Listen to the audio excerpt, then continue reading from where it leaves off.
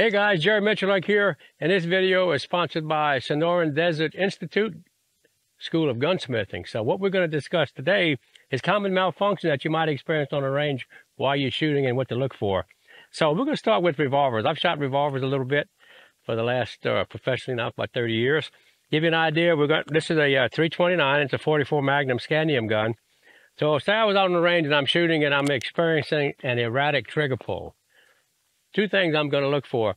And what you want to remember about a Magnum revolver, there's a lot of propellant in there. And when you shoot it, not all the propellant burns. And what happens a lot of times, a guy unloads his revolver like this.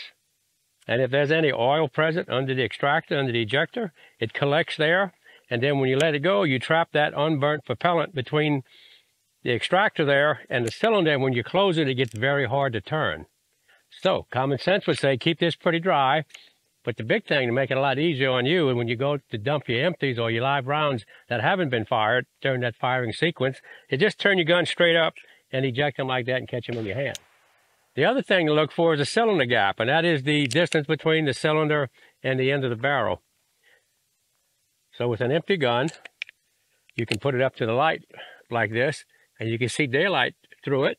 That's a good thing. That means that's not dragging.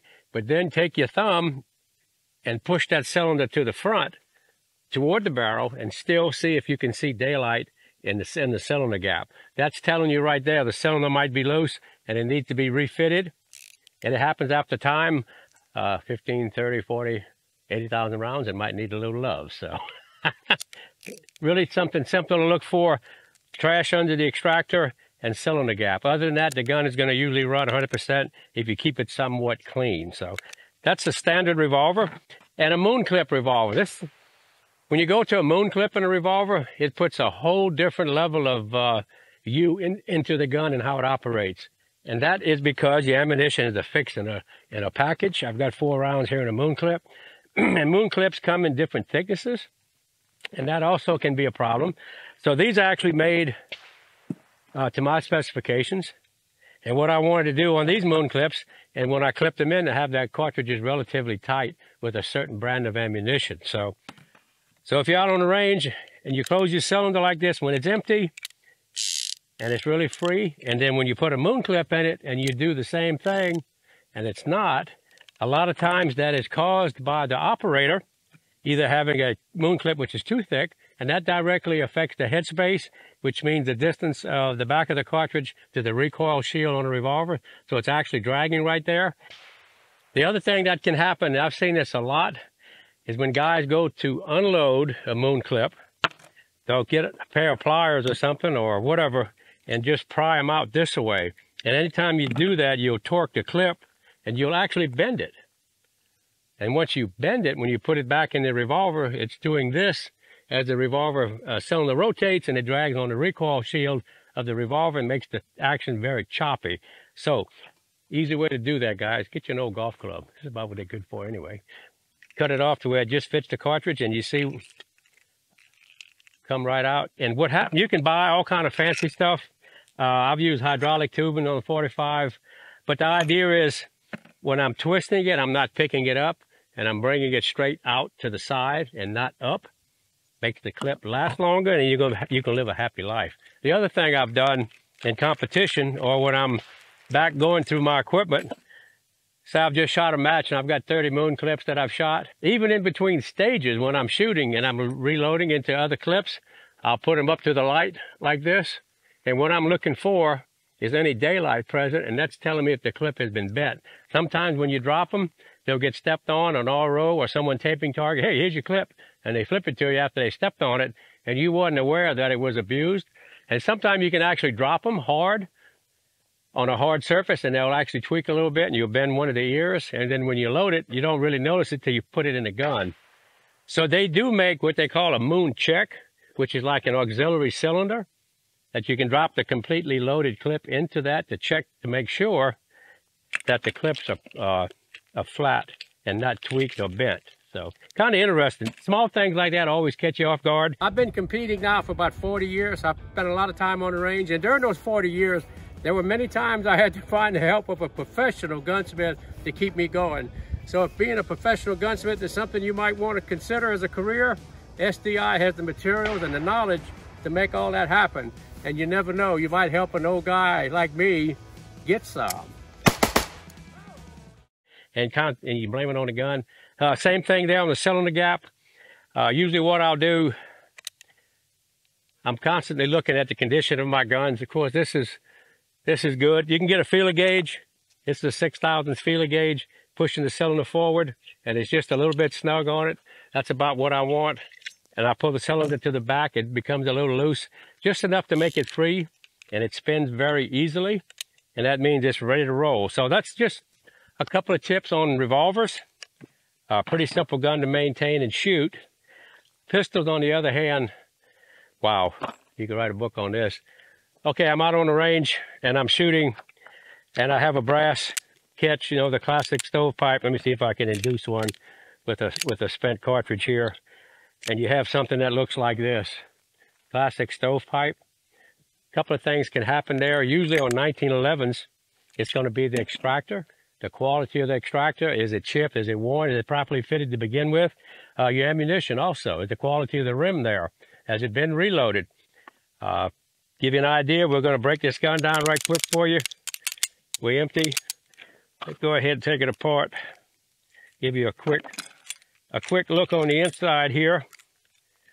Things to look for. Things to look for. Let me get the barrel out of here. All right. Well, John Browning did a pretty good job on this thing. All right. The quality of the extractor, guys. So take a fired case, put it against the breech face, slip it under the extractor, and you see it just has enough tension you can feel it. So that's pretty good. Anything more than that can actually start to cause malfunctions when the gun goes to close. The quality of the extractor is number one. That's one reason I really like an external extractor on a pistol. It's very easy to maintain, almost bulletproof. The other thing to look for is your ejector. This is the case ejector. Sometimes they get worn or they get bent from use. If that's not in the right relationship to the breech face when it reciprocates, the brass will do erratic patterns when they try to eject out of the slide. A couple of things there to look for on the gun itself. But on pistols in general, number one culprit you're going to find is the quality of the magazine. So what you want to do if you have more than one magazine is to number your magazines. This one is a number 2 mag for me.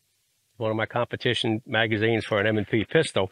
And the reason I number the magazines is when I go out and shoot, should I encounter a problem, I'm going to cull it out of there, and I'm going to go through it to make sure the spring is good, the spring hasn't broken, or it's lost its spring rate. And that's something you want to realize. Springs are not forever. Competition guys, you know, we shoot a lot, and we also dumping magazines. So when the magazine hits the ground like this with almost a full stack of ammunition in it, it really collapses that spring all the way to the bottom. And sometimes you can actually damage the follower itself in the magazine. Something to watch for there. So the magazine quality of the spring, the condition of the follower. And if you have a 1911 that doesn't lock to the rear on the last shot, kind of give you an idea. And this is where it's going to be critical on a magazine.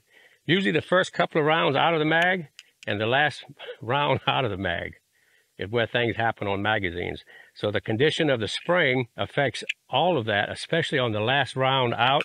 So if you're having problems with your gun short cycling on the last few rounds in the magazine, first thing to look for is how much magazine tension you have on that follower.